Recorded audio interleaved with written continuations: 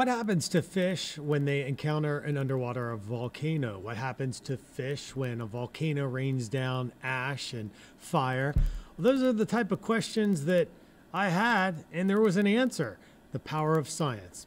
I wrote an article about the impacts of submerged volcanoes on fish on newsforjacks.com. Take a look. You can see some pictures like this. Kind of freaky, right? You can see that the stomach of these fishes become inverted. The eyes pop out. It's kind of a bad scene for fish, but it was a first of a kind study where it wasn't just an underwater volcano, but also a volcano on land, both in the Canary Islands. They compared the two type of impacts that those volcanoes had on fish. Obviously, the underwater volcano had more damage, more mortality to the fish. It included the changes in the biology and the chemistry of the seawater. It became more acidic, it became warmer by about 30 degrees warmer, and the pressure decreased. Any people that have actually gone out fishing and caught grouper deep below, they know that those fish, when they bring them up to the surface, can go through a barotrauma.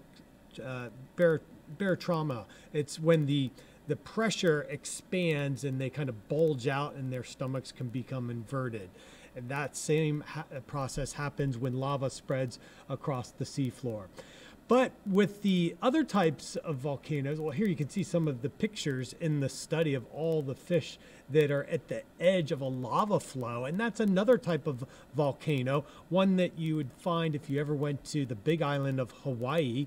And here's a picture of that lava flowing out into the ocean.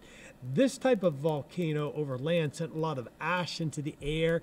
The ash then goes into the water and dissolves, and those particulates clog up some of the gills of these fish that are close to that lava flowing into the ocean, and a lot of the fish suffocated. So kind of bizarre story, right? Sure, but that's the type of stuff that I try to seek out here on newsforjacks.com. If you want to read all about it, you can check out our weather stories and also a few nuggets of science here and there.